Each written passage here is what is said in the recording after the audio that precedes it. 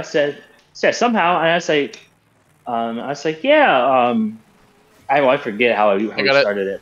I was like, yeah.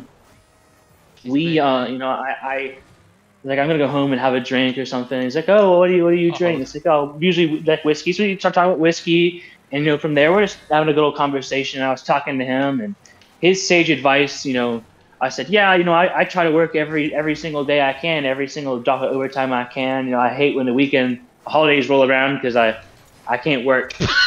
It sucks. And he was telling me that he knows people that have worked every single day of their entire life, and he was talking about this guy that